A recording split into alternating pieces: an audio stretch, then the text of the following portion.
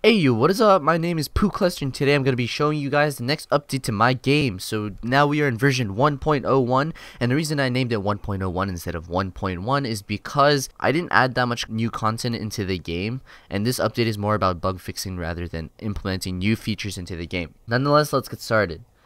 The first thing you'll notice about the game is that the menu sounds no longer work.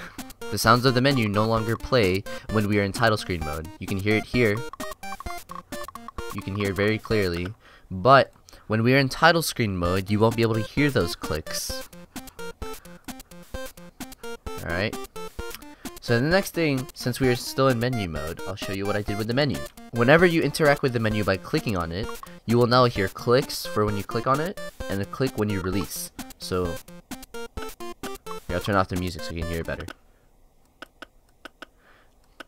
So basically this just makes the game more interactive and makes the game feel more responsive. So when you release outside, it doesn't play the sound. Next is when you turn off the music, it saves the position and will resume back at that saved position once the music is turned on again. So let's turn on the music. Then it'll save it there, and then when we turn it back on again,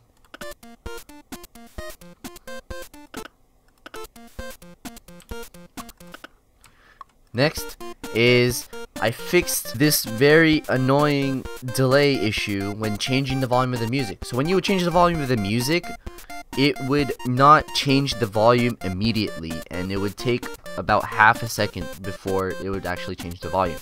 So now it doesn't do that, and it changes instantly.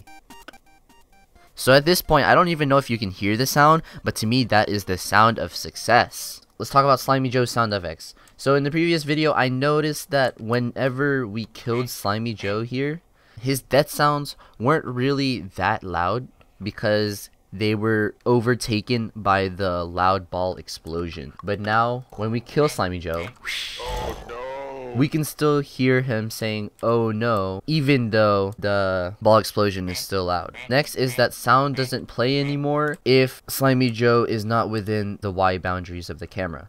Slimy Joe's sound effects wouldn't play if he was up here or down here, simply because he's not even on your screen. Next is I fixed player 1's slow movement.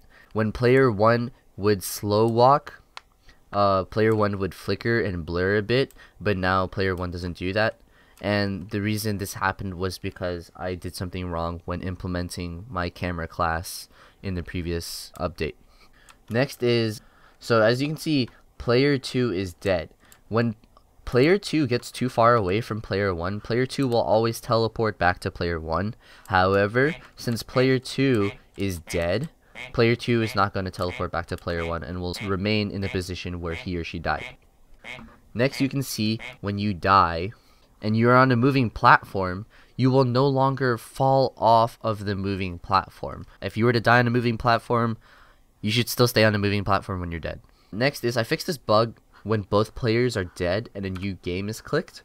So now when you click new game and both players are dead, both players spawn back with full health. The last thing I did was I improved the rendering in the game a little bit more.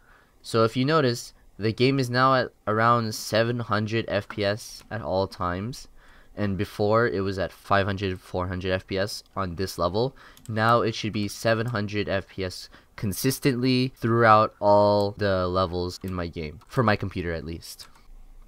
And lastly, just because I didn't add anything new into the game, I decided to implement a new color of flower, which is blue.